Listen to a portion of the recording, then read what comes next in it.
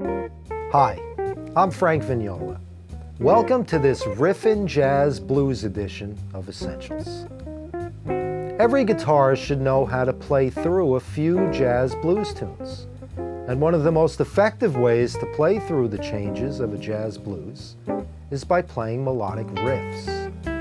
Players like Howard Roberts, Herb Ellis, and Charlie Christian were masters of this approach.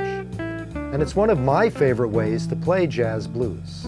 No complicated harmony or chord fingerings to think about. I'm excited to share some of my own riff-based approaches with you right here in this course. We'll work through 10 riff-based jazz blues performance studies together. Each study highlights a different riffing jazz blues approach over a different set of changes in a different key.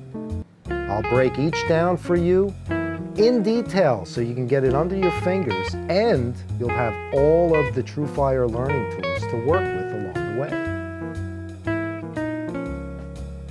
Each of the 10 studies were designed to highlight the most popular jazz blues chord progressions, from traditional jazz to bebop and everything in between.